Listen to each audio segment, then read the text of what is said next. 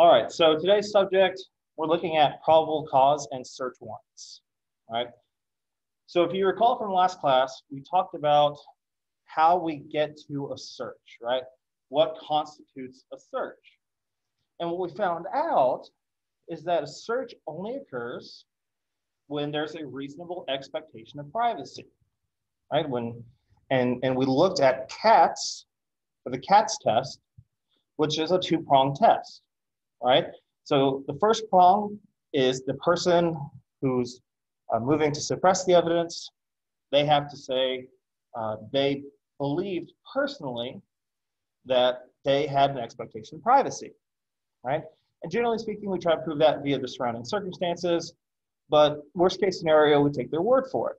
Because then we move to the objective expectation of privacy, right? So that's the second prong. You have to answer yes on both prongs in order for there to be a search.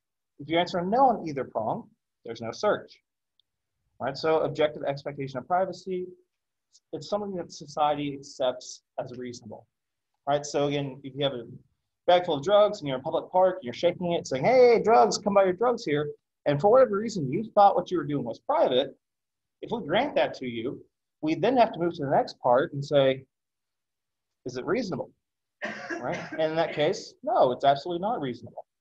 So under our test, we would say that if police saw this or confiscated contraband, it wouldn't constitute a search, right? Because searches require probable cause, and we're going to look at probable cause today. They require warrants in some circumstances. We'll look at warrants today. So that's why it's so important for us to do this first step, to see if there's a reasonable expectation of privacy. Because if there is, then we're getting into the realm of probable cause and warrants. If there's not, then no search has occurred. Now, we also talked a little bit about the change of the Fourth Amendment, right? From protecting places, not people, to protecting people, not places. And technology is also increasing the bounds of this expectation of privacy, right? So we looked at Kylo or Kilo, however you want to pronounce it, especially as it relates to the plain view doctrine, right? So anything in plain view, police conceives, doesn't constitute a search because it's in plain view. So jumping into today, right? Here's the Fourth Amendment that's going to be relevant for the first part of our class, and then we'll look at the second part that'll be relevant later on. But the first part of this class is hinged on probable cause, right? So the Fourth Amendment says, basically no warrant, so the Fourth Amendment shall not be violated, and no warrants shall issue but upon probable cause, right? And this is just text from the Fourth Amendment. So we know that you have the right to be secured in your houses or person's houses, papers, and effects against unreasonable searches and seizures, and that shall not be violated, and no warrant shall issue, but upon probable cause. All right, and we can get to the history of this. We'll talk a little bit about it.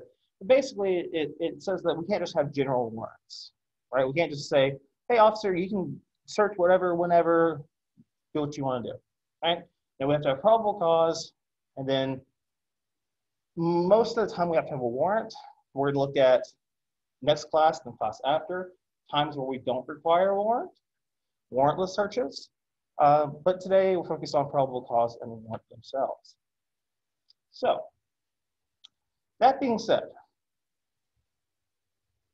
conceptually, right, we use the choice of probable cause as the standard for permitting a breach of an individual's expectation of privacy, right? So assuming we go through the CATS test, step 1 and step 2, we say there was a reasonable expectation of privacy, well then what we're going to do is going to constitutes probably a search, right? So in order for us to violate that expectation of privacy, in order for us to say, yes, you have an expectation of privacy, but we're going to search, we have to have probable cause. And we see the standard develop in terms of the Fourth Amendment is kind of a balance, right, between individual liberties and the state's security interests. And so what's going to protect your liberties and rights the most, but what's going to keep society safe?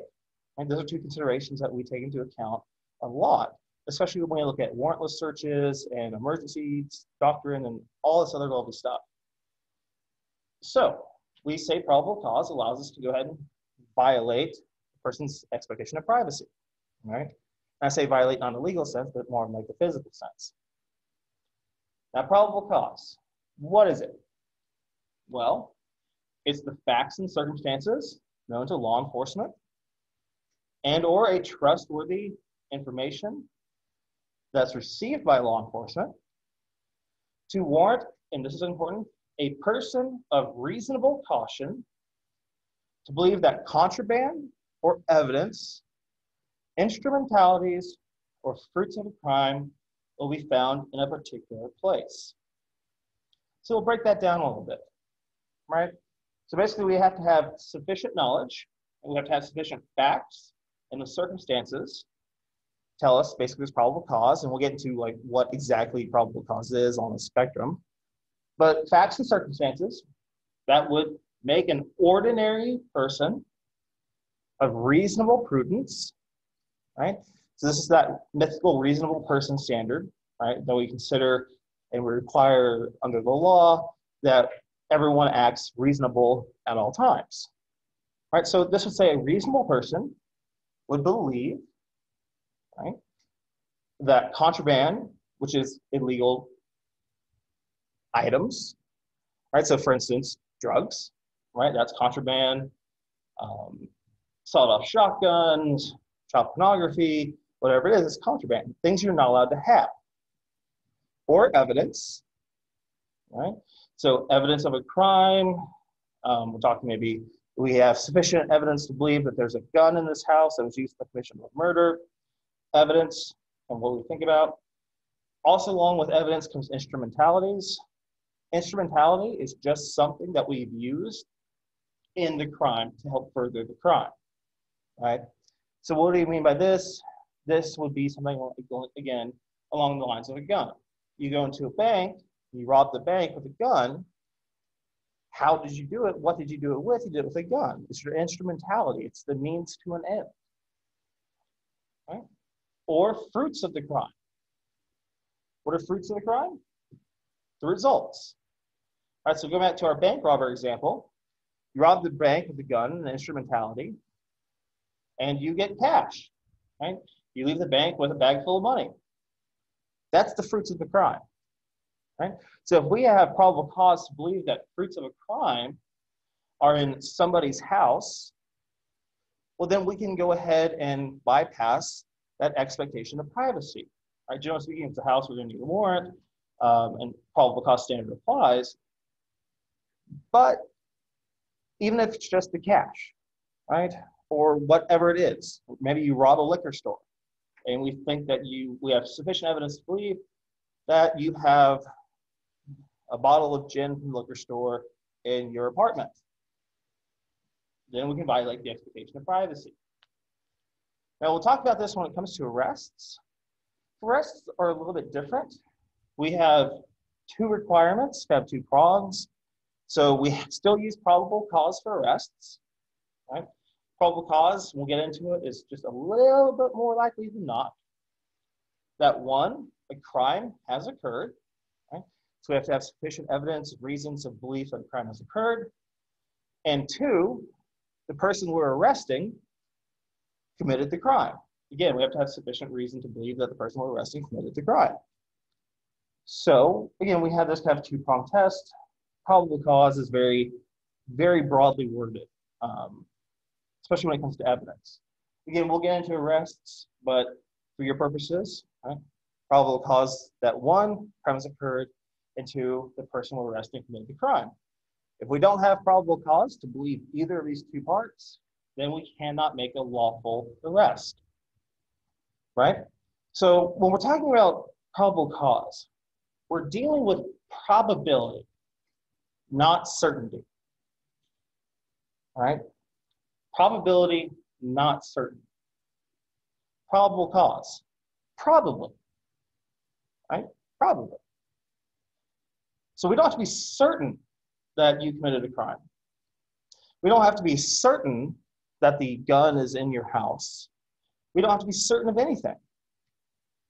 We just say, is it probable? Based on the evidence and the facts that we have, is it probable that you have something in your house? Right? So theoretically, it's not a mathematical formula as to what probable cause is. Or, and I suggest, is it? Right? So if we move on, and we look at the legal spectrum standard, the legal standard spectrum, excuse me, we go from 0 to 100%, right? So at 0%, we don't have any belief, we don't have any suspicion, we don't have anything, right? We don't have any, we're not convinced of anything, like this is complete and absolute doubt, right? On the other end of the spectrum, if you say at 100%, it's more like 95. But let's say at 100% is beyond all reasonable doubt, every doubt, right? Usually it's 95, but we'll say 100 for our purposes.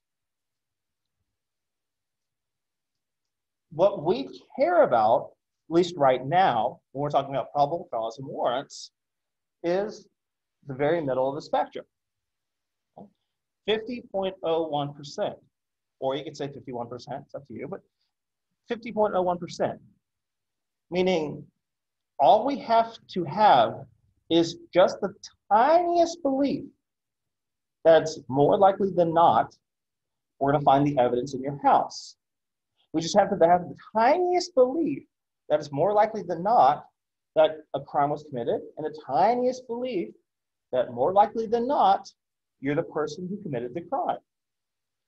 Right? So if you think about the scales of justice, probable cause is putting a feather on one of the sides, right? So it's a very low standard, which is surprising, right? When we first hear it of you just have to be barely more than 50% sure, just barely, right? Because we're violating, theoretically, your expectation of privacy. Right? And so there's arguments to be made that we should use a higher standard, right? Because privacy is so important, right? You're secure in your home. We treat your home as a castle and a place where you have virtually the most protection. So maybe we would argue for clear and convincing evidence sake. But we don't. We're down here at 50.01%.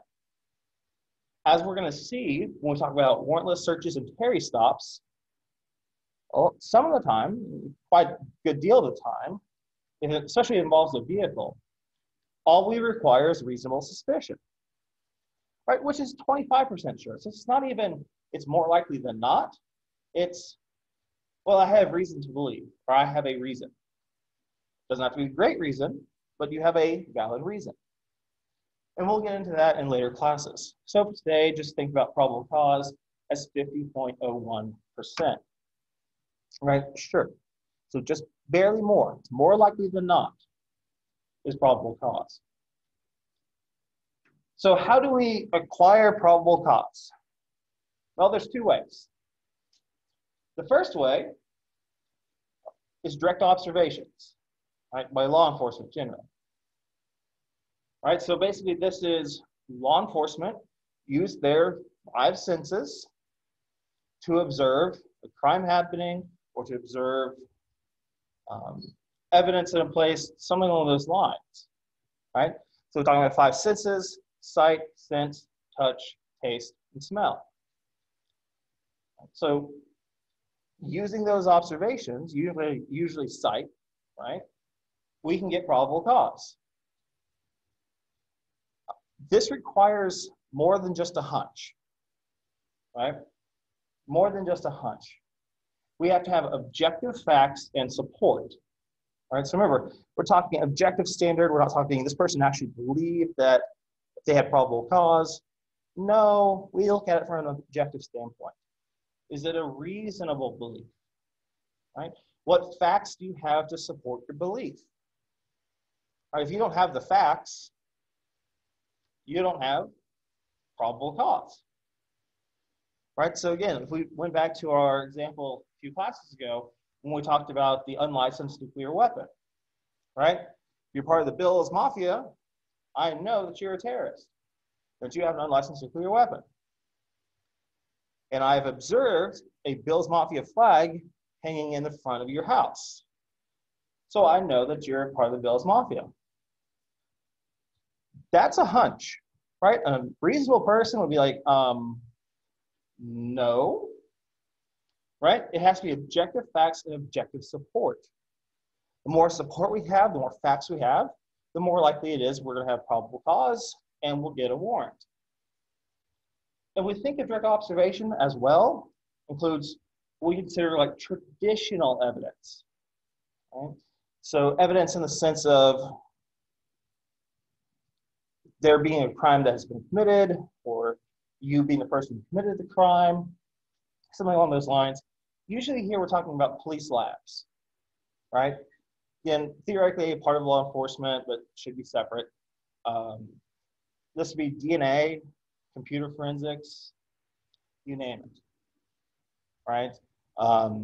This would be traditional evidence because we're observing the DNA. Yes, we have to break down the DNA and run tests on it, but we're observing that the DNA of the blood of the perpetrator matches the DNA from the blood at the crime scene.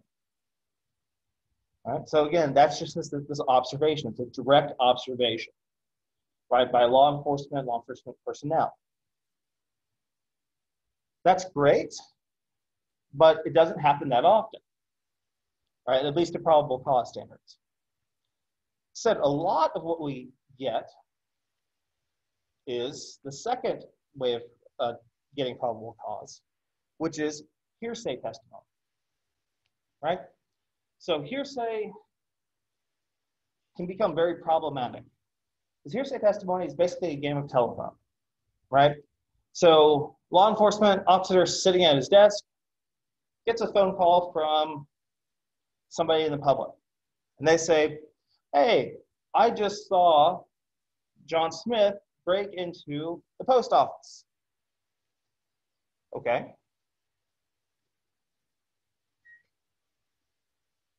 Fairly maybe reliable. They saw it, but law enforcement didn't see it. Right? But we have somebody else who says they saw it. So now we're relying on somebody else's observations. But we can also get evidence that goes even further. Officer sitting at his desk gets a telephone call from a concerned citizen and says, hey, I just heard from my brother Mac that John Doe broke into the post office. Okay.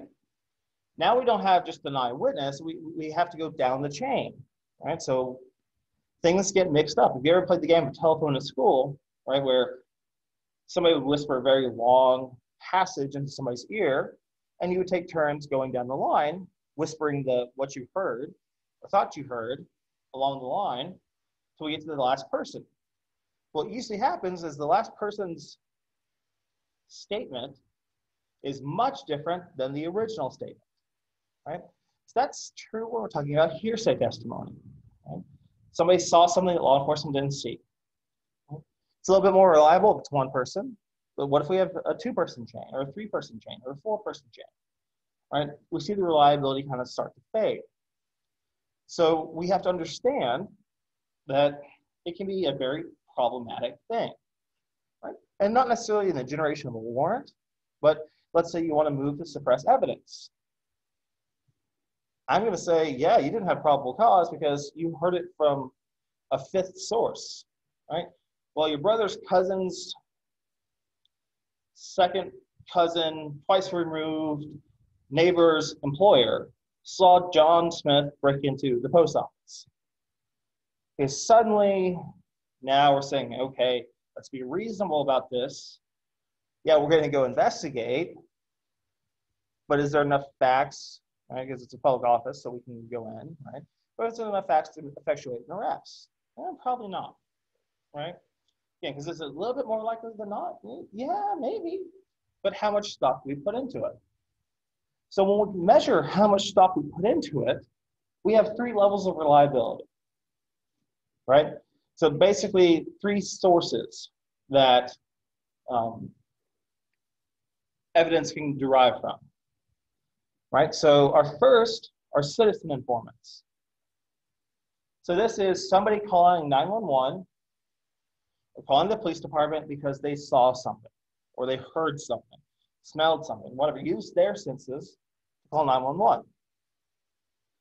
Generally speaking, if a citizen says they saw something, unless we have reason to doubt them, that's probably going to get us probable cause, right? Because it's a little bit more likely than not. Because people don't generally call false tips into 911, right? It's a crime, right? To give 911 a false tip or a false report, anything along those lines. Does it happen? Sure. But not that often, right? If somebody's calling 911, it means they saw something. And we're going to say, yeah, probably, right? Probably. Yeah, there's a 49.99% chance that they're making it up, but there's a 50.01% chance they're telling us the truth. So that's the most reliable, right? Generally speaking, the most reliable. We presume it to be reliable. It can be rebutted in court, a rebuttable presumption that it wasn't reliable, but we presume it to be reliable, right? So that's kind of our highest standard. Up there with our highest standard of believability are police, right? So you're saying, okay, wait, how does this work with direct observations? Well, a couple of ways. We have a rule in the law that says if it's known to one officer, we consider it known to every officer, right? So the idea here is each officer doesn't have to go get an individual warrant, right, to enter a building. Only if one person has a tip, right, a hunch, then anybody else can kind of step in and try to get that warrant. But this also applies to out of jurisdiction, right? So let's say you're Chemung County Sheriff and you get a tip from a deputy in Tompkins County.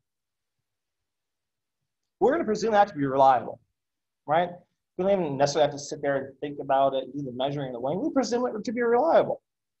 Because again, why would law enforcement lie to other law enforcement? And that's kind of what we're getting at here, right? Why would you lie? So why would 911 lie? If you're seeing a drunk driver, call 911, you're behind the drunk driver, why would you lie, right? It doesn't make sense. And that's kind of the thought process behind how we're talking about reliability. Same thing's true with police. Why would, especially when you have like the thin blue line, like why would officers lie to other officers? Put them in jeopardy of their job, put them in jeopardy of danger, what have you. It doesn't make sense. So we presume them to be reliable. Now, we also have a third type of way we can learn about a crime. Criminal informants. Now, this is a whole different ballgame. We actually have a special test to determine if a criminal informant is telling the truth. The Aguilar's finality test, and we'll get into it in a second. All right, so think about a criminal informant, somebody who maybe, there's a couple of ways you can go about it.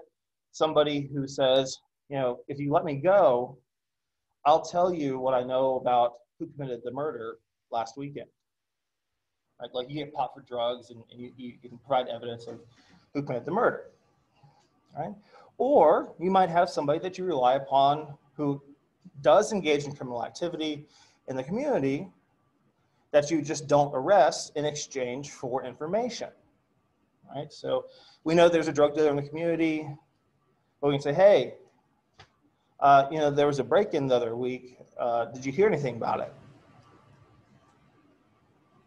Right, that's different, right? Then we're pressing charges versus no, we're not going to bust you. We know you're dealing drugs, but it's pot's low level, not a big deal. But we want to know about the break-in, right? Because that's more of a big deal. They're criminal informants. Generally speaking, criminal informants have a reason to lie, right? They have a reason. So think about if we're making a deal with somebody, like we're not going to prosecute you if you tell us who committed this murder.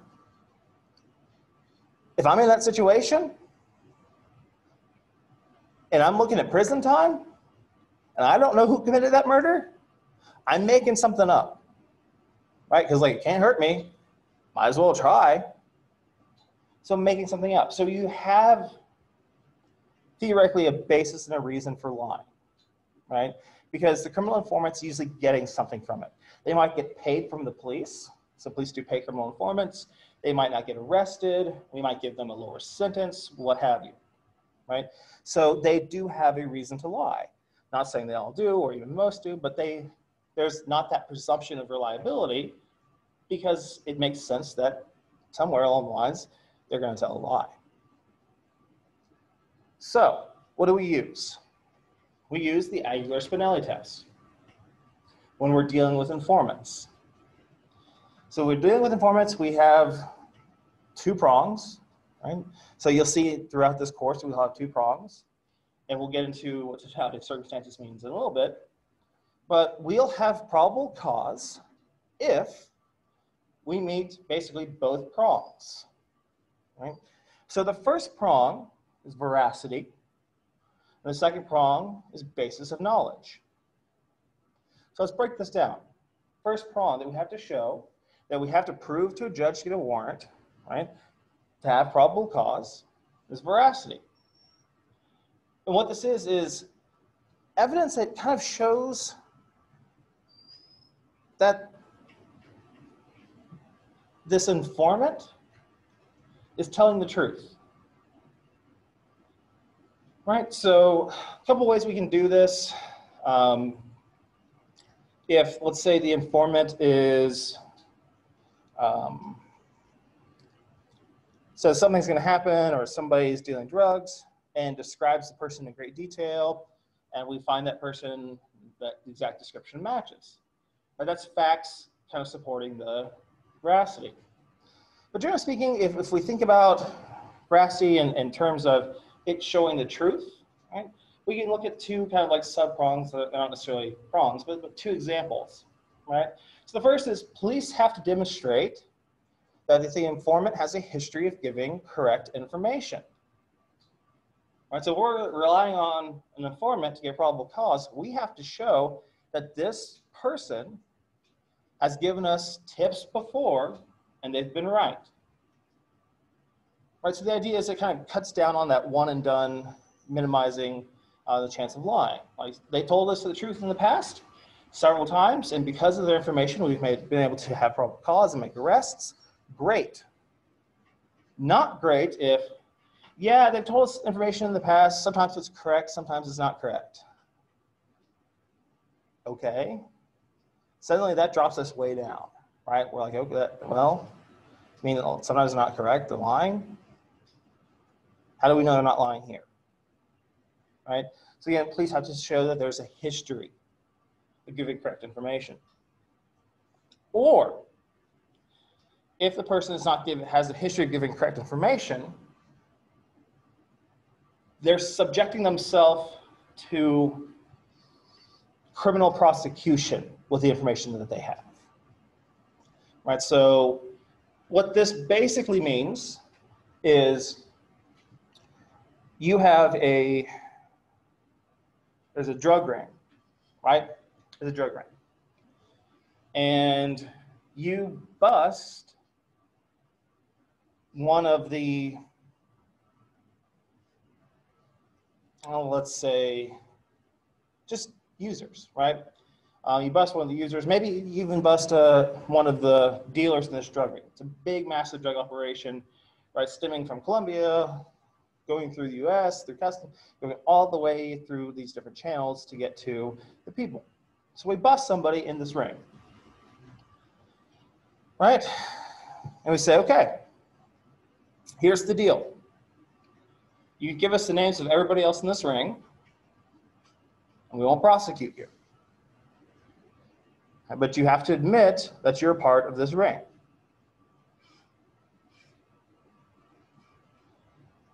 If you're lying, we're using this confession against you. This is when informants don't have good reason to lie, right? Because they basically have to write down that they're a part of the ring and involved, and they engaged in the unlawful activity, and it was part of this ring. There's John Doe, Jane Smith, yada, yada, yada. And they're basically taking the police's word or the prosecutor's word that they won't be prosecuted if they say they did it, and they provide the list of information of who's in the ring. But they know that if they give incorrect information, misinformation, or straight out lie, that confession is going to be used against them, right? It's great when you have a confession, because jurors, even if you recant the confession later, jurors are like, no, you confessed once, like that's all we need, right? So they're subjecting themselves to criminal prosecution. So if they're subjecting themselves to criminal prosecution, or they have a history of giving reliable information, and they're a police informant, we met the veracity prong. We meet the veracity prong, we get to move down to the basis of knowledge prong. We haven't met the veracity prong, no probable cause exists. Right? So we go down to the basis of knowledge.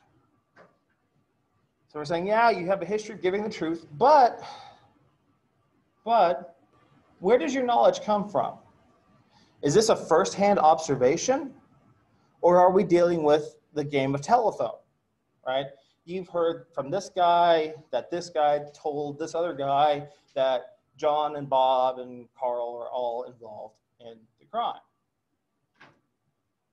Basis of knowledge. So what we have to do to demonstrate basis of knowledge when we have a criminal informant is we have to provide the judge who's going to issue the warrant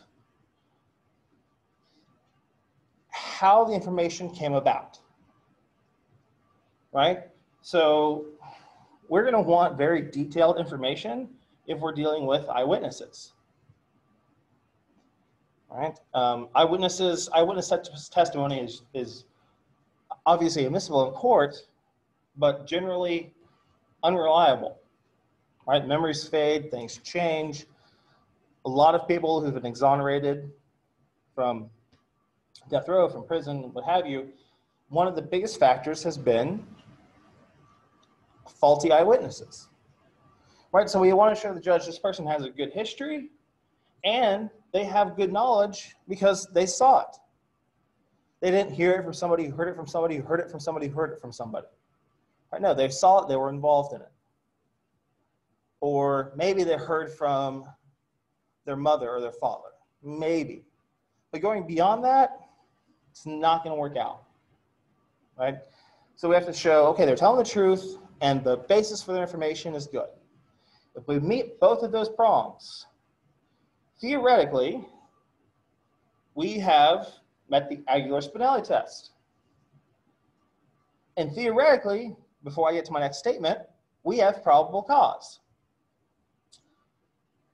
And that's great until we get to 1983. In 1983, we say, okay, it's Illinois versus Gates. The veracity prong and the basis of knowledge prong are still good measures, right? There's no independent requirements of this, but they're good measures, and they're not exhaustive, right? Just because somebody has a history of giving truthful information in the past, has a decent history of, or decent information, source of information, doesn't necessarily mean that it can be admitted now, right? Instead, what we rely upon in assessing a criminal informant's testimony is called the totality of the circumstances. Now, you're going to see this phrase come up a lot. I mean, a lot throughout the course. Right? Totality of the circumstances. So what does that mean in English? We look at everything. We look at the whole picture. And we say, okay, based upon this whole picture, is this informant being reliable? Right? Is this informant telling the truth? So, reading Illinois versus Gates, it gives a fairly good example. But what we're going to see again is this come up a lot. Totality of the circumstances. It just means we look at the whole picture. Right? So instead of just looking at veracity and just looking at basis of knowledge, we can just look at those. But instead of just looking at them, we look at the whole picture. Now, veracity and basis of knowledge are very, very important parts of that picture. But maybe there's other parts of that picture that haven't been presented or that we don't know about. We have to look at the full picture. Now, I'm going to have you say this in a second because if it comes up on an exam, all right, and you don't know the answer to a question on the exam, chances are it's going to be totality of the circumstances. This is how much this thing comes up, right? So on the count of three, I want you all in your best, cheerful, most happy voices to say totality of the circumstances. It's a fun thing to say. It'll wake you up, and it buys me some time. So 1, 2, 3. Totality of, okay, no. I want lively, happy, we're fun, it's fun to be here, we're learning, joyfulness. With gusto, with excitement. So 1, 2, 3. Totality of the circumstances. That was really pathetic, but I'll take it. You're going to see it. It literally comes up all the time, right? We're just looking at the bigger picture. So Aguilar Spinelli isn't just what we look at. Now, it used to be just what we looked at, but now we look at the whole picture. Now, that being said, if we're looking at the whole picture, or maybe there's problems with the veracity prong or the basis of knowledge prong, something along those lines, and we need a warrant, we want probable cause, right, to get that warrant, we can, quote, cure bad information, misinformation, a bad history of giving information with corroboration. Right? Corroboration is basically the police go out and they observe what this person said, and they're like, okay, see, Judge, like we went out, we saw what this person was saying happening, or we saw the suspect was wearing what he said was wearing, we have probable cause. All right, so just because somebody there's a problem with an informant, it doesn't kill it. It just means the police have to do an extra step to cure it. All right, so that brings us to Draper versus United States. This is a great example. It's a 1959 case, right? So this is before we look at the totality of the circumstances, right? And that's 1983, Illinois v. Gates. But Draper v. United States, completely different ballgame. So, who looks the most tired? Yeah, you had your head down for a while. Tell me, what happened in Draper versus United States? Draper was traveling to get heroin, so he saw it, and the informant told the police and described the entire route, and the police officer arrested Draper when he came off the train, and Draper attempted to suppress the evidence, and the court denied his attempt to suppress the evidence. It said that the information from the informant was reliable and it was good enough for probable cause. Yeah, exactly. You hit the nail on the head. Right? Absolutely. So what happened is, as you said, there's an informant, right? Draper's traveling via train, engaging in the distribution of drugs. Informant tells the police exactly what he'll be wearing, what train he's coming on, like the color of his baggage, all that jazz, right? And so he gets off the train, police bust him, right? They make the arrest. The question is, was there probable cause here? If we look at Aguilar Spinelli, right? Well, basis of veracity, maybe the person had a long history telling the truth, maybe they didn't.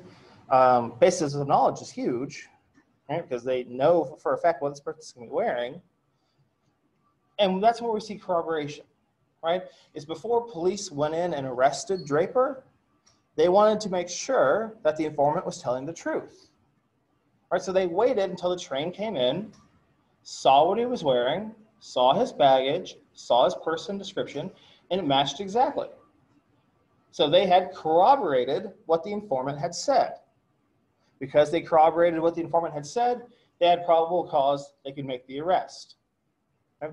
And so when Draper tries to get it suppressed, judge looks at him like, huh, you were wearing and doing exactly what the informant said that you were doing, right? Like, sorry, maybe change your outfit next time, I don't know. But yeah, I mean, came in at the right time, on the right train. I mean, it was like down to the very last detail about this guy. And police had to observe it before they had probable cause, right? They had to observe it. They had to corroborate it before we got to, yeah, it's more likely than not, right? And because it was a criminal informant. So that leads us to the second part, the Fourth Amendment lecture. All right, so we talked about Fourth Amendment shall not be violated, right? Your right to privacy shall not be violated.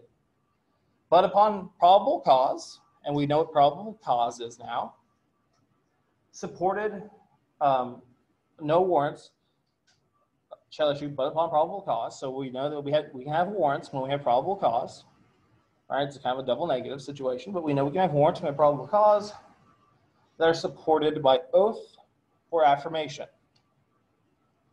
Right? So no warrants issue unless we have probable cause.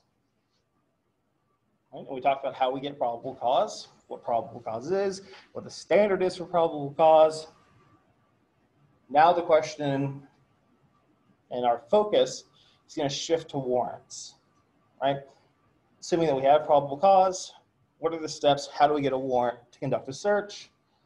And you're going to see there will be parallels, very close parallels, when we talk about getting a warrant to effectuate an arrest.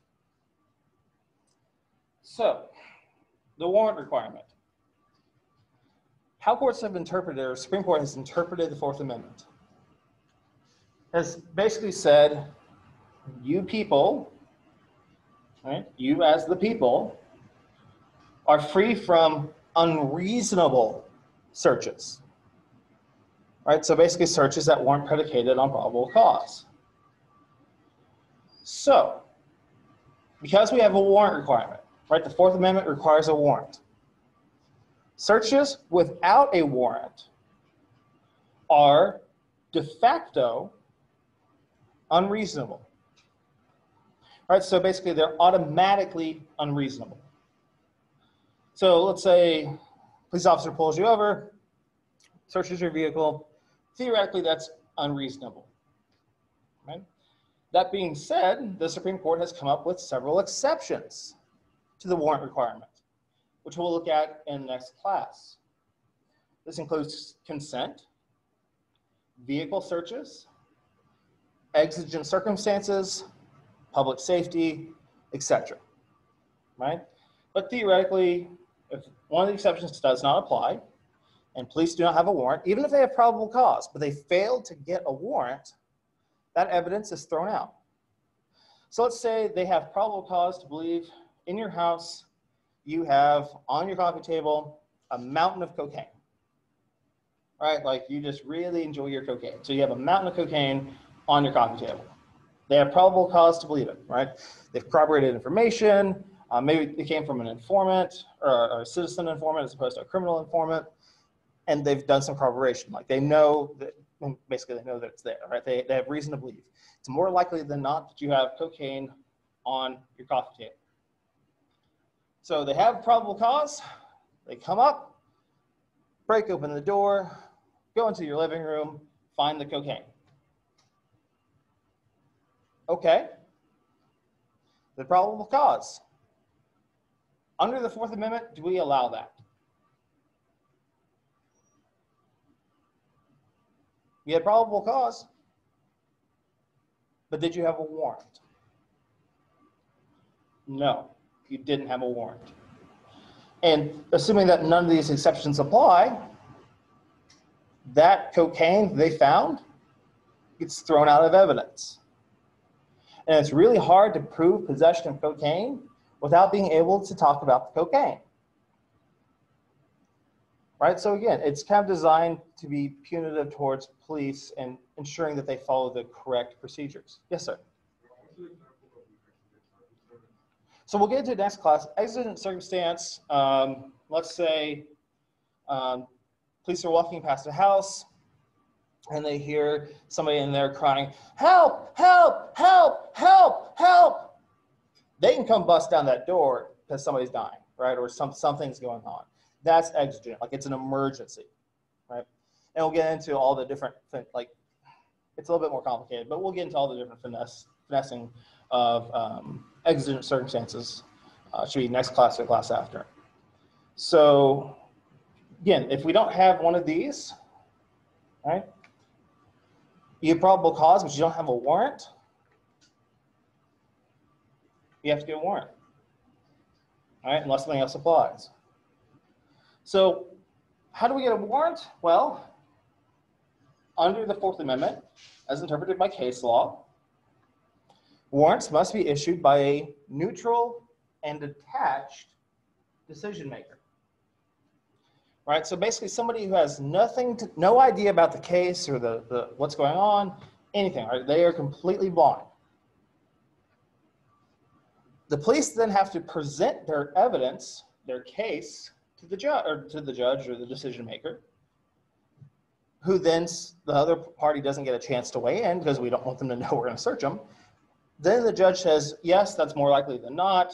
You get probable cause, signs the warrant, gives the warrant, right? Again, it has to be on a finding of probable cause. But if the neutral detached magistrate or judge says, no, I don't think you have probable cause, you can't search, right? What do police do? They go out and get more evidence, then they come back and they ask for a warrant again. And they keep doing this until they get a warrant. Now, this is kind of theoretically, right? It's supposed to be a check on law enforcement. So we don't want law enforcement determining whether or not they have their own probable cause. Right? That's kind of a bad idea. Strictly in the sense that they're so involved in the case, right? We kind of get tunnel vision. We might think we have probable cause, but unless we can articulate it and prove it, we're theoretically running the chance of abusing citizens' rights, right? Violating the right to privacy in an unreasonable search. Remember, if it's a search and there's no warrant, it's de facto automatically unreasonable. In the next couple classes, we'll look at the exceptions. So that being said, law enforcement cannot issue the warrant. Right, so police departments do not issue warrants for themselves. It has to be a neutral, detached judge or magistrate. Right? And the idea again behind it is they're invested in the investigation, and we also have a separation of powers. Right, so remember when we talked about Civics 101, the separation of powers. Police are a part of the executive branch. Courts are a part of the judicial branch. So if the executive branch, before they want to serve a warrant or conduct a search to get a warrant, they have to go through another branch of government, right? And that branch of government is there to make sure that this other branch is not violating or exceeding their powers. Now, this raises an interesting question.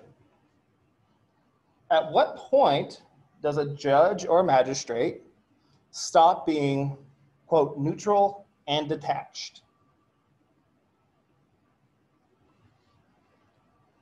There's a couple of cases that are on point, are fairly interesting. One of the first cases we deal with is when a judge or magistrate supervises a search. So we have one case, basically what happened is police go to the judge says, well, there's probable cause for some things and not for other things. Tell you what, I'll come along with you. So they serve the search warrant, they go in the house, the judge comes into the house. Police officers say, can I search here? Can I seize this? And the judge would say, yeah, you can, or no, you can't. Obviously, this is a problem, right? Because suddenly, that judge is now in the investigation, right? Making ad hoc decisions of, yes, you can seize that, yes, you can search that, or no, you can't search that, no, you can't seize that. Right, so they're no longer neutral and detached, right? Neutral and detached is I don't have a dog in the fight, I don't care, I'm a blank slate, present me your evidence, then I go back to being blank slate. Not I'm blank slate, but I'm gonna tell you, yeah, no, and just, I'm gonna help you out, right? Courts are there, not there to help the police. The courts, in this sense, are there to ensure that the police are not violating your constitutional rights. So that was a very big problem.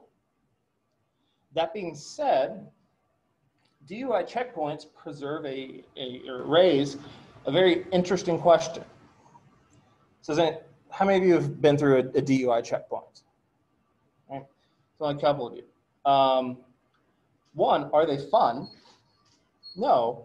And two, basically, what happens to DUI checkpoint is basically a long line. Basically, if you turn down the wrong street, again, there's a long line of cars, and the police come up to each car as it comes up, right? Have the driver roll down the window, maybe ask them a couple questions, maybe ask for a driver's license, proof of insurance, smell. And the idea is to see if this person's drunk. So let's say the car comes up, and if somebody's drunk, they usually have them do a breathalyzer, if not a blood test, something like that. So car comes up. The driver is very apparently intoxicated, right, by his or her demeanor, the smell of alcohol, etc. Right, slurring their words. You can tell this person is drunk and should not be driving. Now, you want, and generally speaking, need to get a breathalyzer, right? So you cannot be forced to get a breathalyzer without a warrant, right? That's a little bit of an oversimplification, but that, generally speaking, you can't be forced to. So, sitting in the back of one of the patrol cars that's not facing the direction of traffic, right? So the traffic is back here. This is where they're conducting their stops, and the judge is, forward over here, facing this way, not looking at the stops. Police can go over to the police car, knock on the window, the judge comes down, they present their facts, and the judge can say, yes, I'm issuing a warrant, or no, I'm not issuing a warrant. All right, and then rolls back up the window and just stares forward. This happens, right? And the basis of this happening is the judge isn't supervising the search, right? They're not saying, yes, you can do this, you can do this, but you can't do this, you can take this, but you can't take this. They're sitting there blank until somebody comes up to them, a police officer, and says, this is what we've observed, can we have a warrant? The only difference between this, and a courtroom, is where you're at, right? This, you're just at a checkpoint, but you're not seeing anything that's happening. So you're not observing anything, you're not a party to it, you're just facing forward. It's no different than if the police had to Skype in or come into court to get a warrant, right? One just takes place in the back seat of a police car. The other takes place in a very fancy building. That's it, right? So there are differences, right? Where I'm not picking out individual, yes, I can, and I'm engaged, I'm looking, and I'm watching, and I'm witnessing this.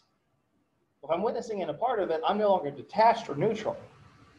But if I'm just facing forward, theoretically, I'm detached and neutral. Now, realistically, what happens? Basically, anytime police want a warrant, they get a warrant. Again, it's a low threshold. We do have tests, and we do have different things that kind of come into play. But generally speaking, police can get a warrant fairly easily, especially in the DUI checkpoint situation, which I don't necessarily agree with the DUI checkpoint situation, right? Because if you're in a courtroom, people come to you with all kinds of different crimes, right? All kinds of different issues. You're neutral or you're detached. If you're sitting right near the scene, not looking at it, but they're only coming to you for DUIs, you're just gonna be like, yep, go for it. Yep, you smelled it, go for it. You smell it, go for it. All right, so it kind of blurs that line. But this is the point of contention when we're talking about motions to suppress. we want to suppress evidence. One of our bases could be that the judge was not neutral or detached. Right? So maybe if the judge is related to one of the parties, they're not neutral or detached. Right? Maybe they're golfing buddies with one of the parties, they're not neutral or detached. Right? So theoretically, the judge shouldn't know anything about this other person, shouldn't know anything about the crime, should be a completely blank slate. Now, how do we obtain the warrant? So the Fourth Amendment provides, right, that no warrant shall issue but upon probable cause, supported by oath or affirmation. Okay. So we know that whoever wants the warrant has to give an oath or affirmation. But the process, right, we talked about that's the constitutional ground floor. But the process gives you a little bit more protection, right? So what generally happens is the police officer files an application for a search warrant with the court. In the warrant, or in the application, they have to give the basis for the search, right? Basically, what are police looking for? Are they looking for contraband? Are they looking for instrumentalities? Are they looking for evidence? What are they looking for? They have to, in their application, provide the alleged offense being investigated. Right, so we're investigating potential distribution of heroin. And here are the facts that kind of support what we're talking about, right? So the facts giving rise to the search have to be noted. They have to be discussed in decent detail in what's called an affidavit, right? Affidavit basically says, look, this is what I'm searching for. This is what I'm investigating. This is the facts that are giving rise to my probable cause, right? This is why I have probable cause. And then that law enforcement officer signs the affidavit. When they sign the affidavit, they do it under the pains and penalties of perjury, which now we just say penalties of perjury because we don't put people on the wheel anymore and cause pain, right? So the pains of perjury. Once they have signed under the pains and penalties of perjury, they have fulfilled their oath or affirmation requirement, right? They fulfilled their oath or their affirmation requirement. Because theoretically, if the police officer is found to be lying, if the police officer is found to be making it up, that police officer can be arrested, right, and tried for perjury, right, sent to jail for perjury. So keep that in mind if you're a law enforcement officer, like don't lie to the courts. Just because you're a cop doesn't mean you're not going to jail, right? So again, this is usually for blatant lies. We do everything in good faith. We'll talk about good faith exceptions to the warrant requirement or good faith exceptions. Where we should have had a warrant, but and under the circumstances at the time, we didn't need one. We'll talk about that in more detail. But this is, we're going to do a search. There's no exigent circumstances. We have to go to court. We have to file this application. And we do it, again, under the oath or affirmation. And the reason we have the police officer say, look, if I'm lying, I'm going to jail, and I'm willing to go to jail, is because we conduct a hearing. Right, so the judge conducts a hearing. Now, at the hearing, it's a secret hearing, right? So the party who's going to be searched doesn't get a say, doesn't get involved, doesn't even know what's happening, right? And the idea behind it is if we're looking for drugs and we tell this guy, hey, you have a court date on this day because we're going to get a search warrant to search your house for drugs, what are you going to do with the drugs? Probably get rid of them, right? So it doesn't make sense to have the other party there.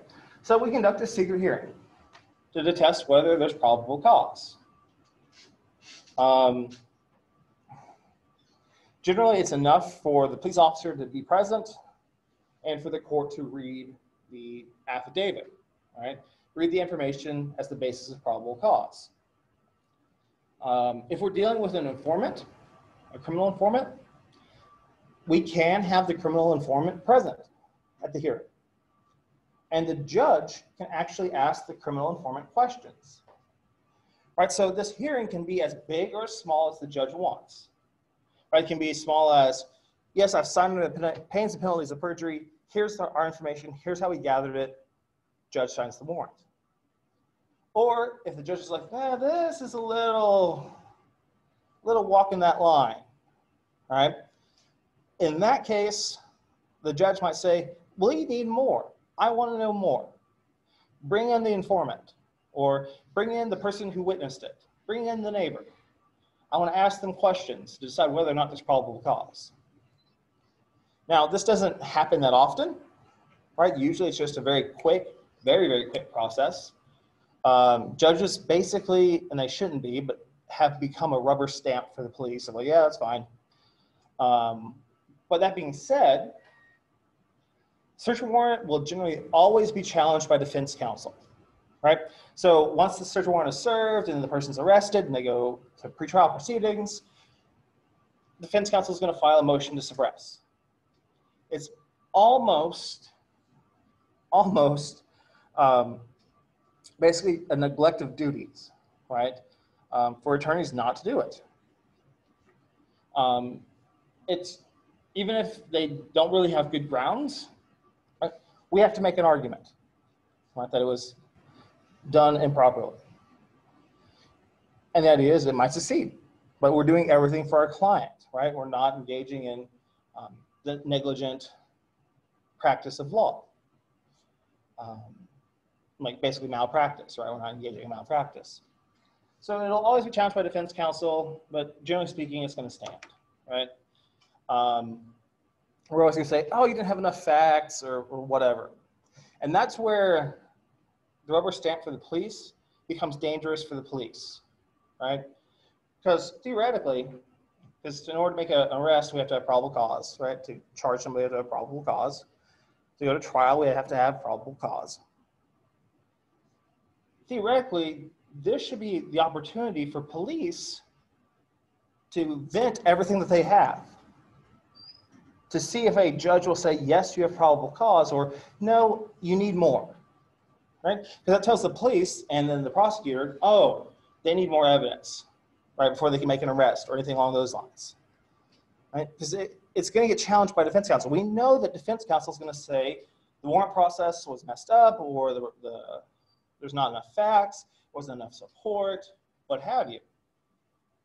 And we want to avoid that, right? So this should be the opportunity to vent everything that we have. But just the sheer number of search warrants that are executed a day, it's impossible to have a mini trial without the other side involved, of course, for every one, right? It's usually just, okay, here are the facts. And a lot of times it's copy and paste, right? For some crimes, especially at the federal level. Federal crimes, most of it's just copy and paste. Take an old application, new one, copy and paste stuff over, change a couple of dates and things, and they're good to go. I did put up for you on Canvas, I want you to take a look at. If we have time, I'll pull it up. An application for a search warrant, what it looks like, as well as what the search warrant looks like. What you're going to see is they are very, very similar, right? It's because the judge copies and pastes from the application from the search warrant in their warrant. So, that being said, if the court says, okay, there's probable cause here, right? Probable cause, I'm going to issue a warrant. The warrant has to meet the following requirements, right? The warrant has to state the property and or persons subject to search, right? So it's not a general warrant, it has to be specific. The particularity of the location to be searched. This is the particularity requirement, right? This is all particularity. So this idea is, it has to describe the property in terms of land mapping, but it can describe the property in terms of the yellow house on Blake Drive with the wooden cowboy and the shadow thing in the front, right? That's telling us what location, right? So we can give an address, but we can also give a little bit more. It doesn't have to be perfect, but it has to be issued in good faith, right? So maybe the police officer makes a typo and says they have probable cause, they have all this information to believe that the person in unit 103 has drugs. Well, really, they made a typo because it was the person in unit 102. So they go into unit 3, right? Because the warrant says that the police have to go to unit 3. They can't go into unit 2. They cannot go into unit 2 because the warrant says they can only go into unit 103. So they go into unit 103, they don't find anything. Theoretically, is a breach of their exploitation of privacy? Absolutely, right? But is it unconstitutional? No, it was done in good faith. It was a typo, right? So generally, they're not going to be able to sue.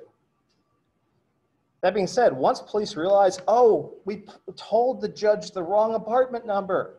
It's the one right next door. Well, the one right next door is flushing everything that they have in the meantime. They can't just go over next door once they realize they made a mistake and search that apartment. Because the warrant specifies what they can search. And the warrant says 103, it doesn't say 102. So if they want to search 102, they have to get a new warrant for 102. Now, usually this is done by like a phone call of, hey, we screwed up, it's actually 102. And it gets remedied fairly quickly. But theoretically, you have to have another warrant. Different one says you can search 102. Right? So police have to be very, very particular on who and where they're searching. Right? The warrant has to be very particular. This is the particularity requirement. It has to be enough that the officer can locate the premises and not mistake it for another. Right? So you can't say, oh, an apartment in the St. Joseph's apartment building. Okay, there's a lot of those. Where do we go? All right, that's not particular enough. And that is enough to get anything found excluded from evidence. Right, so it has to be very, very excruciatingly particular. Right, so the law enforcement officer could not mistake it for anything else. The judge also has to say what things can be seized. All right? So they can't issue just a general warrant. They can't say, yeah, it looks like this person probably has the stolen TV. All right, so I'm going to issue a warrant to let you go just search their place. Not going to cut it. The judge has to be specific. Has to say TV related accessories. And what they're going to do is they're just going to copy and paste from the application, right? I'll pull the application up here in a minute and I'll pull up the particularity requirement in a minute. They have to be specific. And basically they give a checklist of where the police can search, right? So if the police are searching for a stolen TV, let's say it's a 55-inch TV. Police get a warrant and it says, things to be seized, 55-inch flat screen TV. Okay, so they bust open the door. Where can they look? Can they look everywhere? This 55-inch TV? So can they look under the bed? Potentially, yeah, right? That high at a 55-inch TV. Can they look in your sock drawer? No. Right, because that's not going to hide a 55-inch TV. So that's why it's so important that we give a checklist, right? And what we're going to see in the checklist is it's going to say it's going to go down. It's going to say the smallest of things, so that police can basically search everywhere, right? So not just the TV, but Anywhere remotes can be hidden, anywhere batteries can be hidden for the remote, anywhere cables can be hidden, anywhere journals and diaries about the theft could be located, etc. So suddenly we've gone from the TV, which can't fit in your sock drawer, to now we can also seize the batteries. Well, the batteries can fit in your sock drawer, right? But remember why this is important. Because of plain view, right? Our plain view exception to the warrant requirement, basically, right? If something's in plain view, there's no expectation of privacy in it. You don't need a warrant to seize it, right? So we'll get into cases where like police officers move stereos and stuff like that. You can't do that. But if something is in plain view, so you open the sock drawer to search for the batteries, and in the sock drawer, there are needles and little bags of heroin, can you seize those? Absolutely. It's in plain sight. Because once you open the sock drawer, as long as you didn't have to move something, it was sitting right there, it's in plain sight, right? And you can do it because now you're searching not just for the TV, but the batteries for the remote for the TV, right? So we always try to go as small as possible to allow officers to search wherever. Yes? So if we're looking in the door for the batteries, are they allowed to move objects in the door? Yeah, so if they're like digging through them, and they'll dig through them, like if then they come across them, it's still plain view. Okay, that's the next question. The pair with the batteries in the socks, and you move the socks by the batteries, is that not working with you? So you move the socks, try to find the batteries, and even if you don't find the batteries, it's still plain view, right? Because you have the legal right to be in there. Because you're searching, according to a search warrant, to get into the sock drawer, right, to find the batteries, and anything that you find that you immediately know is contraband can be seized. You don't need a separate warrant for it. Now we're going to look at a stereo case later on where you do need a separate warrant. But it's because the police officers had to manipulate the stereo, right? Couldn't do that. So generally, we're going to try to get you as small of an object as possible related to the offense so that police can search everywhere. And police searches are not very exciting. Like, they don't do it nicely. And I say this in the sense of they don't just like take your sock drawer, look through the sock drawer, and then put your socks back in it. No, basically what they do is they take all of your possessions and they throw them on top of your bed after they've searched them. Or they don't have any obligation to take them back. Sometimes they can rip open mattresses with knives, dig through mattresses. They don't have to fix them. They don't have to fix your front door, nothing.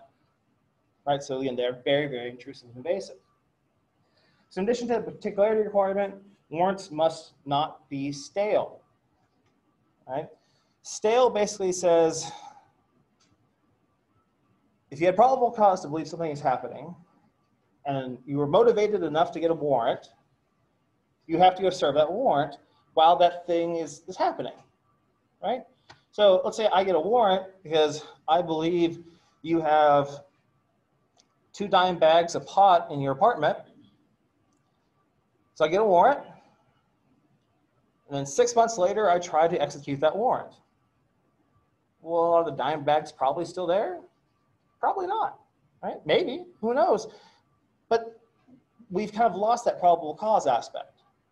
So generally speaking, a warrant is at the federal level. You have 2 weeks from the issuance of the warrant to serve it. After 2 weeks, the warrant is no longer valid.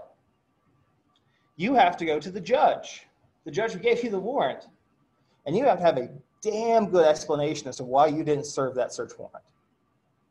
Right? Because remember, search warrant is the government invading your rights. I mean, this is a huge thing. And judge said, they signed it. They said, you can invade this person's rights.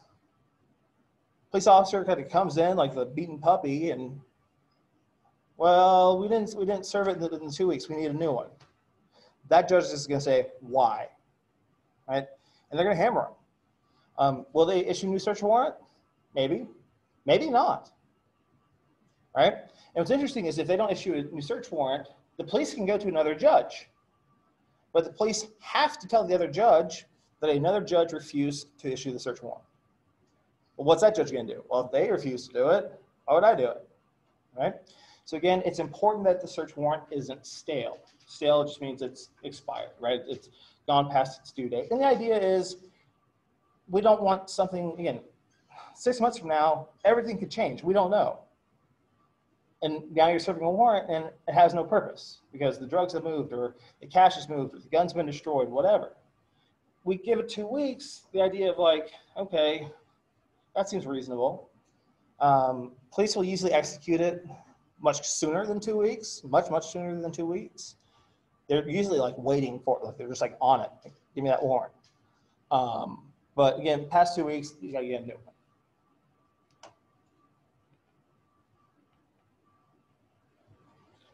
So the warrant also has to note the time of day in which the warrant may be executed. So generally speaking, we can execute warrants between the hours of 6 a.m. and 10 p.m.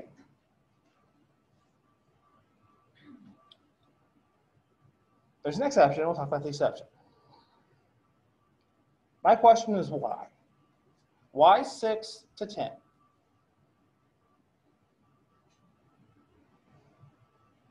Why? Take a guess. Why did we do this? 6 to 10.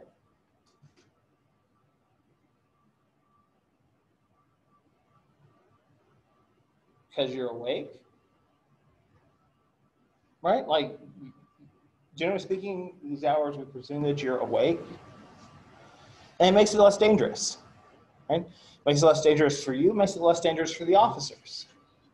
Because think about it, like if you have a weapon next to your bed, and somebody breaks in, you're in deep sleep and suddenly you hear boom, crash, bang, bang, bang. And then like you just instinctively grab for the gun beside the bed and shoot because you think it's a burglar or somebody's after you. You shoot. You, best case scenario, shoot a police officer in armor, right? So it doesn't kill him. But it's going to likely be responded to with gunshots back at you and kill you, right? So that's part of this idea. It's like you're awake, you're knocking at the door, you hear a crash at the door, you can respond in a non just like out of the manner of bang, bang, bang, right? So we say 6 to 10, and when we say 6 to 10, it means that's when the search warrant has to be initially served. So it doesn't mean that police come to your house at 9 p.m. and they knock gently, right, and say, oh, we have a search warrant, and they get in, and then you go, oh, it's 10 p.m., you gotta leave. No, that's not how that works. As long as they serve it by 11:50 or 9:59, they can say as long as they need to. That being said, we'll talk about the knock requirement, but like police officers don't, when they knock for a search warrant, it's not a pleasant knock. It's not, it's, right? Usually accompanied by screaming, search warrant, waiting 10 seconds, and then using a battering ram to knock down your door. Getting it presented in a second. And this is just based upon probable cause. So again, it gives us this time like you're awake, but it might be safer because you might be at work and we're searching your house while you're not there. So you're not there to like flush stuff or anything like that. There's a lot of thought process that goes behind it. That being said, police can serve a search warrant after these hours if they have good cause. So not only do they show probable cause of what they're searching for, they also have to go to the judge and say, we have good cause. We have a really good reason. That's all it is. It's a really good reason why we should be able to serve the search warrant at 2 a.m. Right? Maybe the guy that they're after, he's in a gang, right? He has his buddies over every night for poker night on Friday. That's when you want to search. And usually his buddies leave around 2 a.m. As a police officer, is it safer for you to have 3 people in a room or 1 person in a room? Probably the 1 person, right? Especially if it's gang involvement, you know, the other parties have weapons. We're going to say, okay, yeah, that's a good cause, that's fine. Serve it at night, right? But you have to have a good reason to serve it at night. Most warrants are served at 6 a.m. Right, basically, as soon as that clock ticks over, that warrant gets served. Partially because, and we still run into the issue of you're asleep, but not necessarily as severe, right? Which most people in the process of waking up or have set at least an alarm. Like when you become real people, like adults, you'll know. You set an alarm and you start to wake up, and it kind of starts that process. They serve at 6 a.m. because that's kind of when you're the least dangerous, right? Because most people, when first get up, what are they going to do? Take a shower.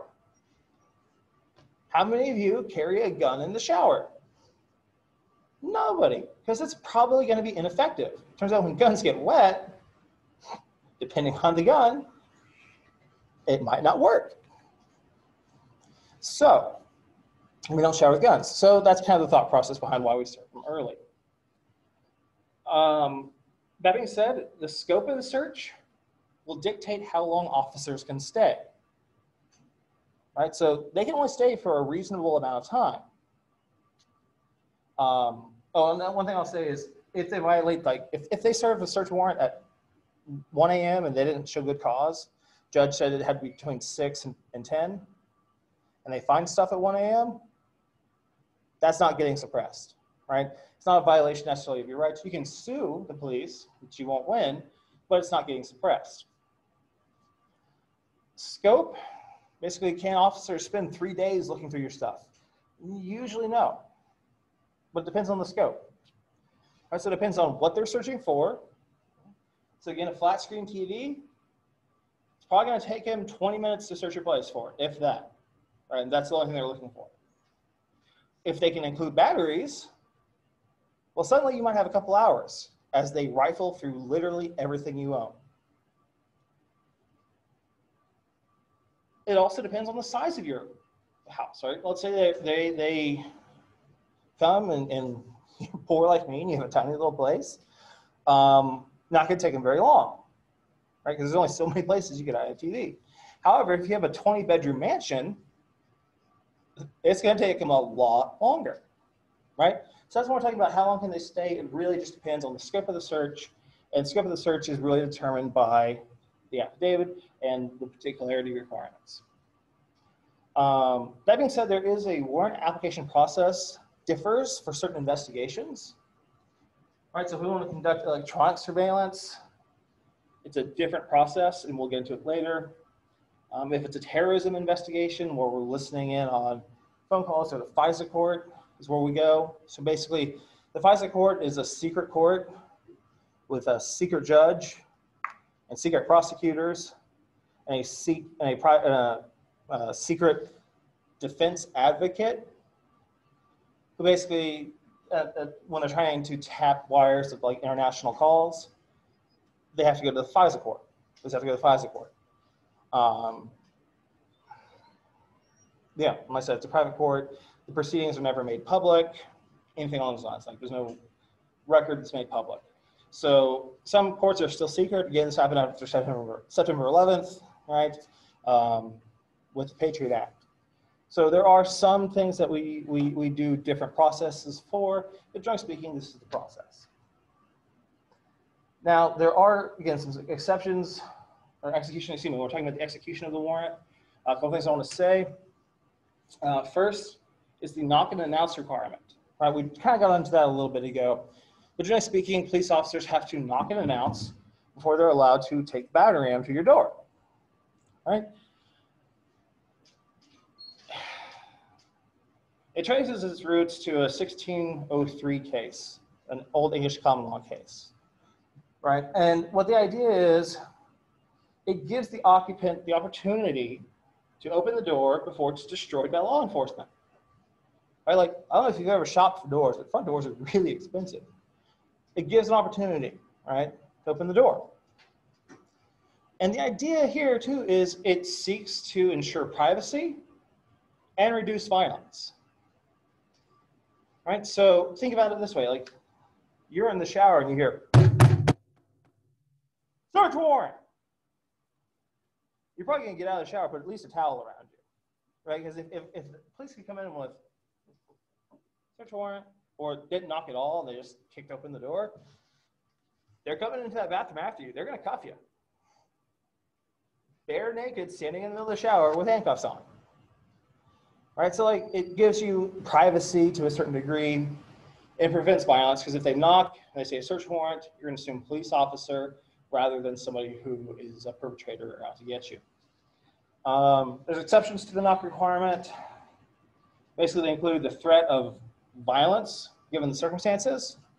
So this kind of goes hand in hand with serving search warrants at night. But like, if they have good reason to believe this person is armed, right, and is going to start shooting as soon as they say search warrant, if they knock and say search warrant, we just want to be able to come in, right? We don't want to have to knock.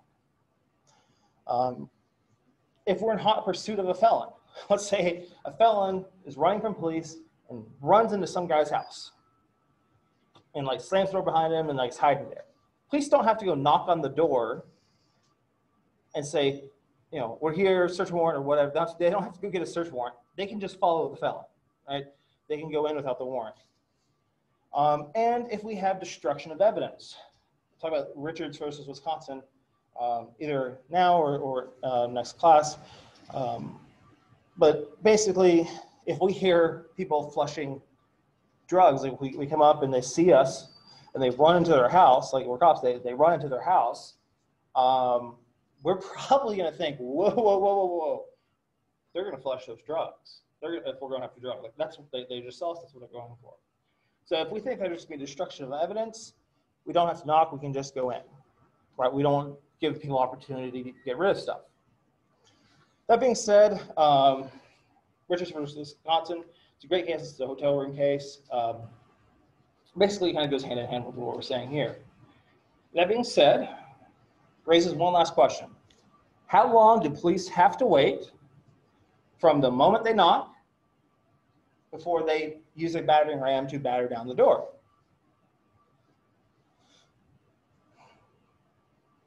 Depends on the search, the circumstances surrounding the search, right? All it requires that officers act reasonably. All right, so if we do search warrant, and we count to 10, maybe then we can use the battering ram, right? Especially if it's a one-floor place where we know it's small, so we know you can hear us, and that you could realistically get to the door to open the door within 10 seconds, that's fine, right? If, on the other hand, you're going after grandma, and grandma lives in a 3-story walk-up, or no, not even a walk-up, lives in a 3-story house. Look at that. Her bedroom's on top of the 3-story house. We knock, we say search warrant. Is grandma going to get her old ass downstairs by 10 seconds? Probably not. All right, so we ask they act reasonably. If they don't act reasonably, you can sue, right? If they don't use the knock and announce requirement, they don't knock and announce when they should have, you can sue. Very rarely are those suits successful. Basically, it's more money to sue than you get, right? That being said, if an officer does not abide by the knock and announce requirement, the evidence is not excluded. All right, so we just immediately use a battering ram to batter down your door. We didn't knock and announce. When we find the drugs, we arrest you for the drugs. Can we use those drugs against you? Absolutely, right? We were coming in either way. 10 seconds didn't make any difference in terms of your constitutional rights. Right? So that's kind of how we've dealt with exclusion, right? Is this kind of this balancing between safety and privacy. What we'll do is we'll end here for today. Next class, what we're going to do is we'll finish up the execution of warrants. You can watch a video of how they get executed, and then we'll move into warrantless searches, and that'll be a 2-part class.